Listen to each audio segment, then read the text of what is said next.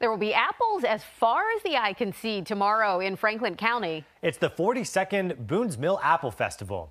These streets in downtown Boones Mill will be lined with folks ready for some fun. Organizers are preparing for 3,000 to 5,000 people to come out to the free event. It is tomorrow from 9 to 3. There will be apple butter, apple fritters, candy apples, live music, and more. I feel like there should also be apple pie. I know, you might see some out there. Okay, we got to wait and see. These apple-themed stress balls will be thrown out to the crowds as well. Money raised will go to a college scholarship fund for a Franklin County high school senior.